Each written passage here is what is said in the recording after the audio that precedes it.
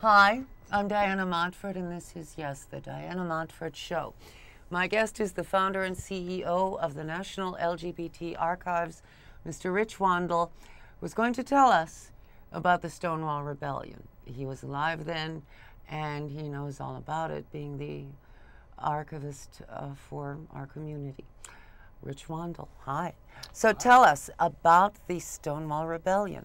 When did it happen? Stonewall Rebellion happened in the wee hours of June 28th, which at the time we're taping this is really more or less exactly 43 years ago today, this being June 28th. And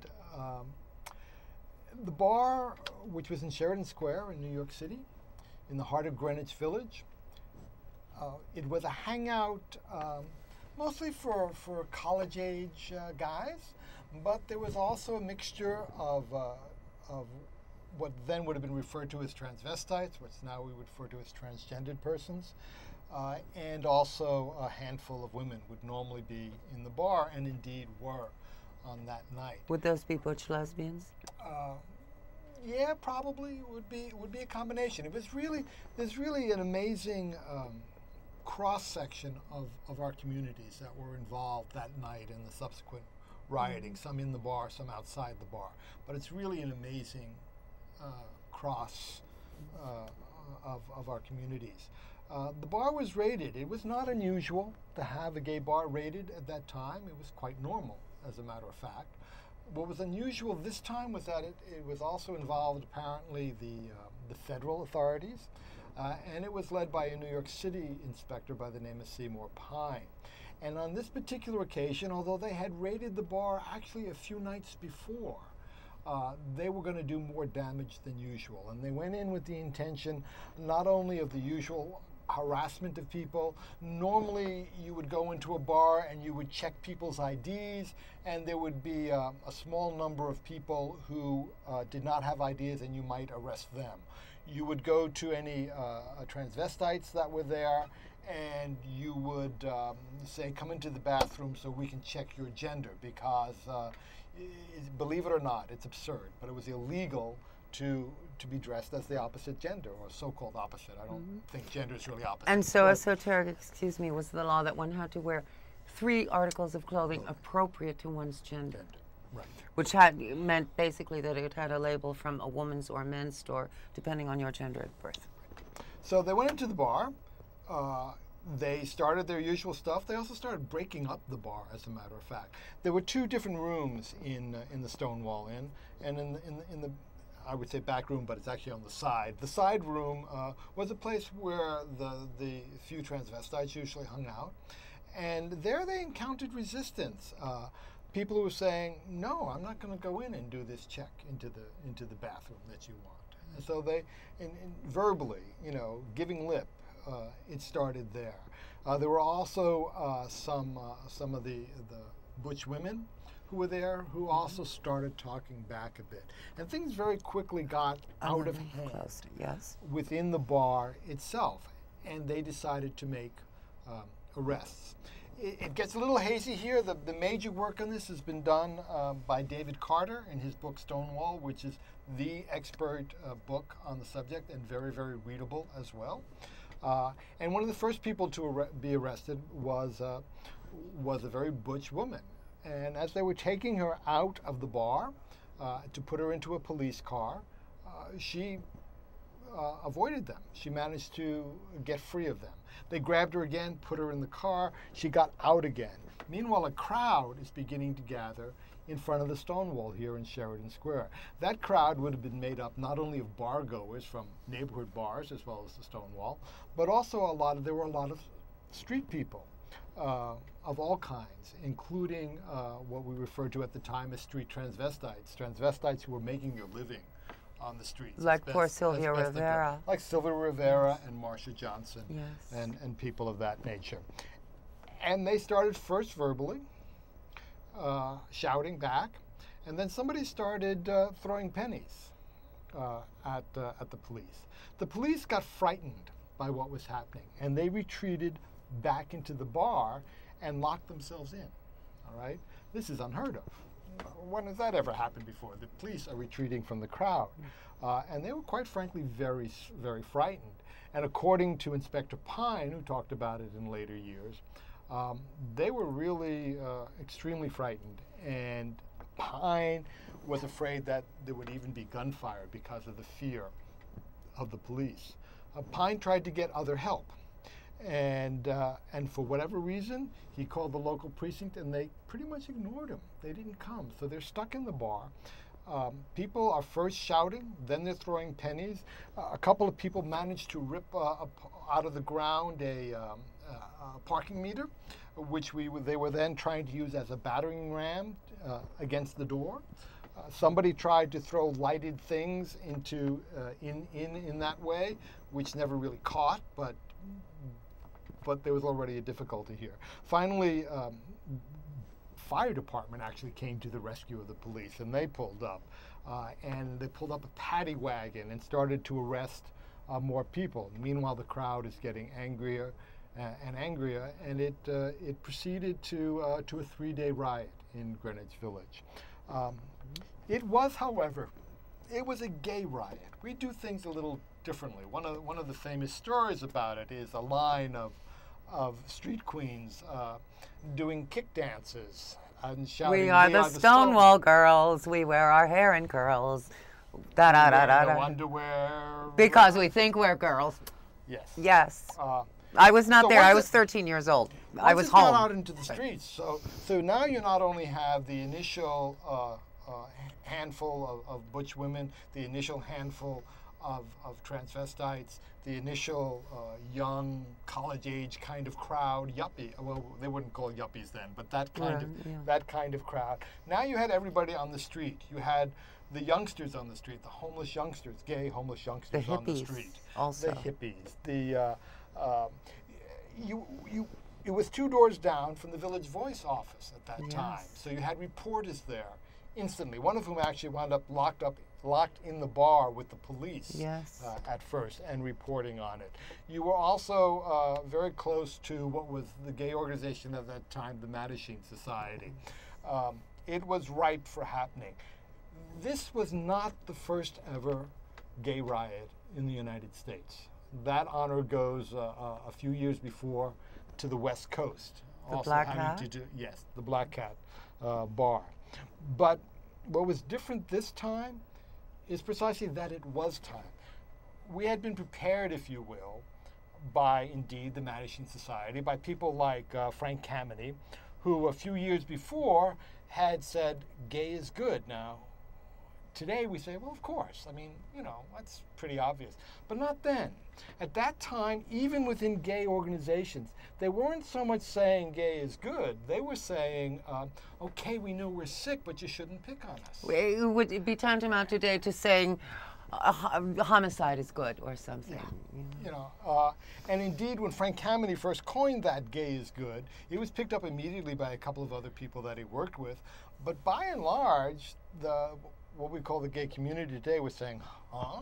Really? It was a new idea. They had also begun in 1964 or 65, picketing once a year at Independence Hall in Philadelphia. So there was an idea here that this was possible without the world ending. And of course, they had learned a great deal from the civil rights movement and the second wave feminism that was going on at the time also, and the anti-war movement. All of this was coming together and exploded on the streets of Greenwich Village. Perhaps even more importantly than that, you had already in place people who knew how to take advantage of it, who were able to say, we're not going to have this forgotten a week or two now. There's almost no coverage in the press, by the way, except for the Village Voice. There's almost no coverage in the press. So it could very easily have disappeared. Queen bees stinging mad at raid on gay bars. Yes, right. That's the Village Voice headline. It could and it was, as that headline implies, the initial reaction of police and others were, isn't that funny? Isn't that cute? Or something like that. The image. They're parodying the war riots. How Right. amusing. They're How so amusing. clever, these fags. Right, My. exactly. But there were people there who had already been schooled, so to speak, in anti-war movement or in civil rights movement or in women's movement. to not let that happen. And they began organizing immediately, first with the Gay Liberation Front, and then by December of that year, another organization called the Gay Activist Alliance, who wanted to be even more in your face and you know, chaining oneself to mayor's desks This and was things of that nature. basically the beginning of the end for the Mattachine Society and the beginning of the contemporary gay rights movement, wasn't Yes, it was. Right. Yes. The Mattachine Society had done wonderful work over the years. At the time of the riots, Dick Leitch was the president of the Mattachine Society. The Mattachine Society, not too long before, had succeeded, for the most part, obviously not 100%, but for the most part, in getting the mayor to stop the police from raiding bars. Mayor Wagner Wagner did real stuff. No, it was Mayor Lindsay. Oh, Mayor Lindsay. Mayor yes. Wagner was a horror. Yes. Actually. And wasn't he Ed Koch's boyfriend? That I don't know. Oh. That I can't say. Officially, Mayor Koch was with Bess Myerson. Oh, yes. That's some years later. Anyway, but there was a change. Mattachine's initial reaction after the riots was to just try to calm everybody down. All right, but it wasn't time for that anymore. No. It wasn't time for that. I was 13 years old. I went to school half a block from the Stonewall at St. Joseph's School on Christopher Street, and I lived at 77th 7th Avenue in this ultra-gay building called the Vermeer with my family. My mother had moved us there when I was 9.5 because I was so obviously trans. She wanted me to be safe, and the village was the only place in the pre-Stonewall world where one could be comparatively safe. And I do remember those riots, although I did not take part because I was 13 years old. At the time, I was 24. But I was in New Jersey, living in a monastery. I was a monk at the time and a seminarian. So again, as I'm saying, this wasn't particularly covered. So I didn't even know about Stonewall until maybe almost a year later, after I had left the monastery. What do you think of Martin Duberman's excellent book? Do you like it? I think Martin Duberman's book is essentially a interviews with, I think it's 5 different people, and it's very interesting in that way. It does not, however, compare to the in-depth research that David Carter I've read both. They're almost opposite each other. Martin Duberman gives much more credit to the transgender population, whereas David Carter, maintains that street queens in 1969 meant, for example, a gay man who wore eye makeup or something. Well, I don't know. I think David's book shows a variety of different, what we would see as different parts of our communities being involved in it. And I think that's one of the interesting things about the Stonewall Rebellion and talking about it afterwards, is that various parts of our community have said, we were the first to do it. We're the ones who did it. And reading David's book, the impression that I get is that they're all correct. Yes, but shockingly, I will not mention any names, but there are people who have tried to make money and bullied and shaken down politicians saying, I'm the legend, I was there, send me money. We know the person, I mean, I will not mention that person's name. But to think that someone would take our, in effect, sacred legacy and use it as a money-making opportunity is shocking. Right. But not beyond the ken of, yes, but not surprising. It's not surprising. So you were saying, okay, now the riots have gone on, it's 3 days later, it's over. Now what are we going to do? We want the world to remember this. How do we get them to remember it? And don't give me that go to Philadelphia Independence Hall stuff. We want different. Well, they did do one more. I mean, this is only, what, a week before the July 4th Philadelphia. So they did do one more. And things were very different, even in Philadelphia that year. The Philadelphia activists, so to speak, had were very intent in the 4 or 5 years that they were doing this to look, quote unquote, normal. Ladies, dresses, gentlemen, ties, so jackets. This time that didn't happen. This time, of course, they were still there, but you also had people, hippies. You had people coming in whatever. They Let your freak flag fly. Right, exactly. And it was time, and it was a good change. I think an enormous amount of credit has to be given to those who did it beforehand, but it was clearly the time to do it differently. Do you feel that that was because of the other movements that had gone before? Again, it's always a combination of things. It's certainly a combination of the other movements, especially the civil rights movement. People of my generation, I was in high school. I graduated high school in '63, so I was accustomed to seeing on television blacks fighting back. Yes. You know, peacefully through Southern Christian Leadership Conference and being hosed down with fire hoses as a result. I was accustomed to seeing that on TV. I was accustomed to seeing the violent reaction of police.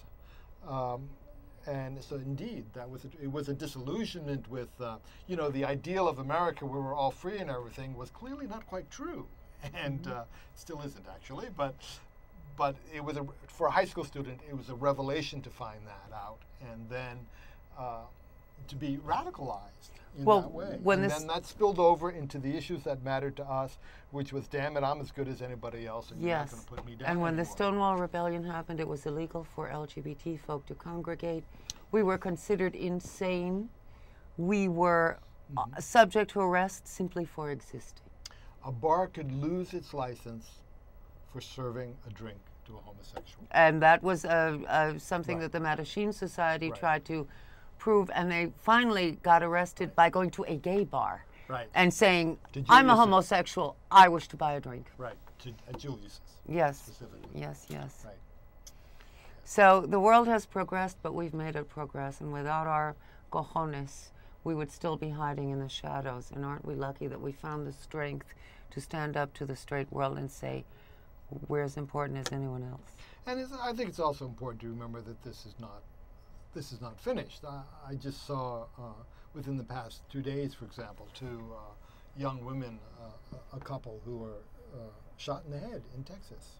Right, and we don't know the details yet. We don't know exactly. We don't know for sure the motivation, but it looks awfully suspicious that it's about. They did not like the idea of two 19-year-old women having a relationship in Texas. So this still goes on. We get accustomed to New York, you know, or Chicago or San Francisco or the big cities.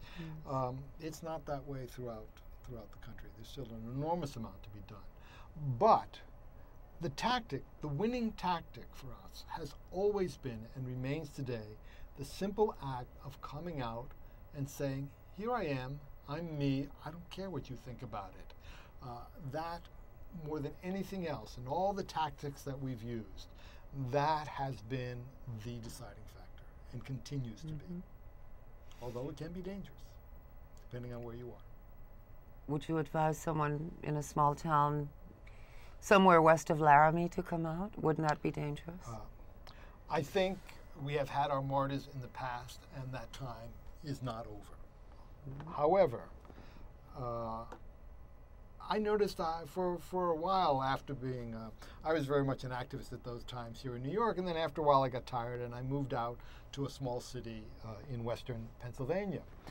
And nobody was out. I mean, there was, like any place, there was all sorts of people who everybody knew, but they would never say it out loud. I was the exception. I said it out loud. I'm gay, and I don't care what you think about it. Didn't your friends say, shh, shh, you're causing us problems, you're flaunting it? And my partner at the time, or as we would say in those days, my lover at the time, was very much, everybody knew, but he was never going to say it. And one of the things that I noticed, actually, was that he got a lot more trouble than I did.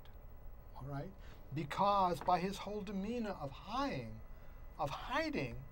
was making a loud statement that there's something wrong with me. Please pick on me. All right, as opposed to me.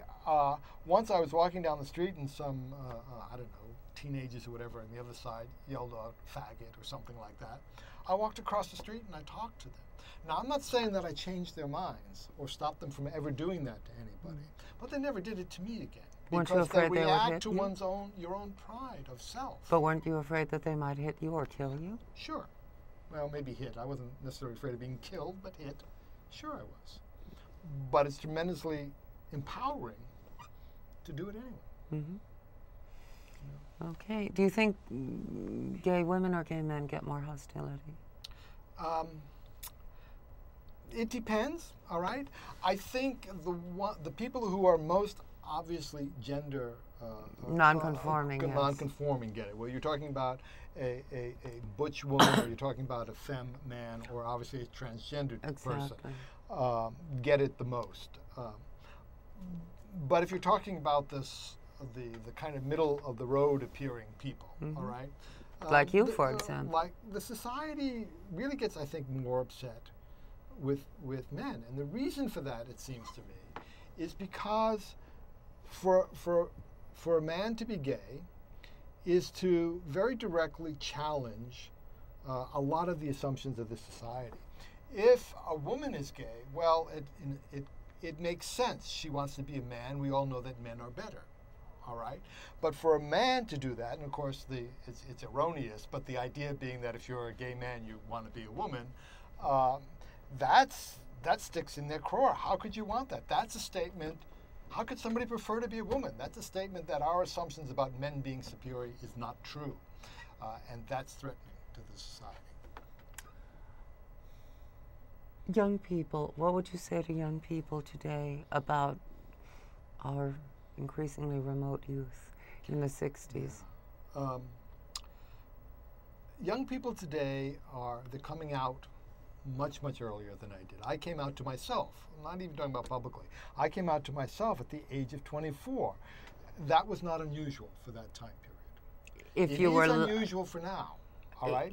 Yes, but someone like myself had no choice. I was out from the age of 2. Yes, there's always people who, because they're butch women or because they're femme men or because they're transgender, they never were able to hide and never did.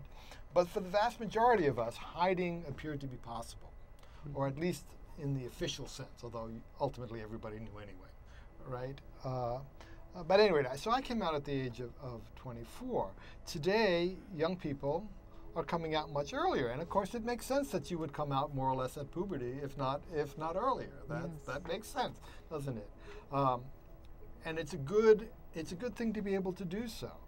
But also, many of them are still at an age where they are physically, legally, and emotionally, in every way, still under the control of parents or other adults. Yes. And that's a very serious problem. You still have bullying going on. So it's not, I can say that in the long run, it is better to be out for all the crap that you might get. It's better to be out. But I cannot say, make a blanket statement, because I don't know each individual's situation at home, at school. And a great number of homeless youth are gay and lesbian, disproportionate to the number of gays and lesbians in the society, because they literally get thrown out of the house or hounded out of school or whatever. Terrible. Absolutely terrible. If you're a gay person, young, old, or in between, we feel solidarity with you for all the good that does you, But I'm amazed at how we have progressed in 43 years, aren't you? Yeah. I never dreamed that everything would change so quickly. We have simultaneously accomplished more than we thought we could and less than we thought we could. Yeah. More than we thought we could. I mean, we couldn't conceive of marriage. My God, not at all. Just we wouldn't have thought it possible. It would be like a duck and a platypus marrying. Yeah, it would be like whatever. Bizarre. On the other hand, the early gay liberation movement, and it was indeed the gay liberation movement rather than the gay rights movement. We were young hippies, leftists. We were concerned also with peace in the war in Vietnam. Yes. We were concerned with the rights of women and poverty and things of that nature. Yes. And it is regrettably a sign of our success that now we also have gay Republicans who don't give a damn about anything other than the greed of the rest of the Republican Party. That is just unbelievable. It's unbelievable, right. And indeed, that is a sign of our success. And because what's happening here, it seems to me anyway, is that the people who are really in charge, the greed, the bankers, they use homosexuality as a way to control people. They don't really give a damn about it, one way or the other. It's a tool that they use. And as that tool becomes unworkable, as it has begun to do so, they don't care. They'll give up on that, because what they're really concerned with is the money they're making, the incredible reduction in the amount of taxes paid by corporations and rich people compared to 20 or 30 years ago. That's what they really care about. And also, once they realized that we were a sizable voting bloc and they could make money by categorizing us and your nice rainbow accessories for your celebration and all that. Yeah, that too. Yes, but okay. My guest has been Mr. Rich Wandel, founder of the National LGBT Archives, located at the center in New York City on 13th Street. He's been telling us about the Stonewall Rebellion, the Boston Tea Party of the modern gay rights movement. It changed everything, and that's why I'm sitting here, out and proud. That's why Rich is out and proud. That's why we have a National LGBT Archive. That's why we have not been shot or tarred and feathered or other nasty stuff, which used to happen all the time to our kind. If people want to contact you? You can reach me at the archive at the LGBT Community Center, either through the webpage www.gaycenter.org, by email to richw@gaycenter.org, by telephone to 212-620-7310. Ask for the archive. Sounds great. Again, my guest has been Mr. Rich Wandel, founder of the National LGBT Archive. I'm Diana Montford. I love you a lot. Even if no one else loves you, I love you. You matter to me. And I will see you next time, and I have to hit that bye-bye button. But you know how much I love you, and you take good care of yourself. Love you. See you next time. Bye. Hands off my stuff now. So you were waiting for this, okay? Yeah. Are you going live? You're taking phone calls and stuff? Yes. Okay, so let me. I have a plan, so she's going to call. Okay. So just in case we got and Topless in Times Square, folks. Is this nerve or what? Like, imagine just being in Times Square scares some people. They're horrified. And Sandy is topless in Times Square. Sounds like the title of a Cole Porter song. Topless in Times Square. Yes, I sing. A foggy day. My regards to Broadway. Remember me to Herald Square. I love Herald Square. He's such a darling. Yes, who's he? I don't know. She knows them all, folks. I've met them all. She met That's them. not the name he gave me, though. What did he give you? Smith. Smith. Why? They're all named Smith. Ah, At least when they go to the motel, they're all